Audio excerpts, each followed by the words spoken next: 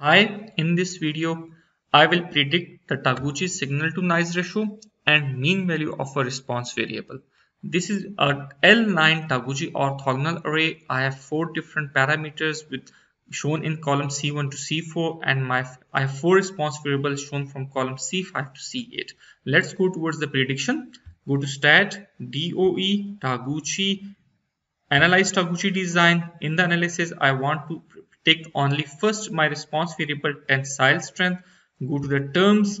All of the terms have been selected. Then click OK. This is most important thing. Go to option and select whether you want to maximize or minimize your response variable. In this case, I want to maximize. Click OK and then click OK.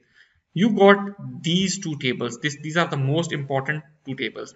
Here in this table, we have to select that which of the levels are maximizing our signal to noise ratio, or they are maximizing the mean value of the response variable.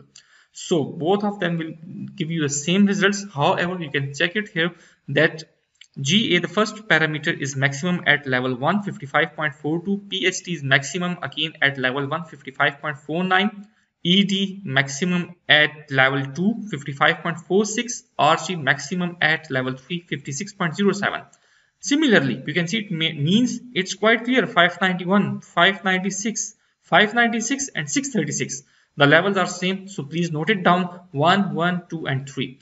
After this, again go to stat, DOE, Taguchi, predict Taguchi design. Here select the mean and signal to noise ratio because you wanna predict both of them. Select the level 1, 1, 2, 3. Select the settings, coded design because my Taguchi design shown in the sheet is coded, and select this option, select level from a list because in this list you are telling the software that which of the level I got the optimum one.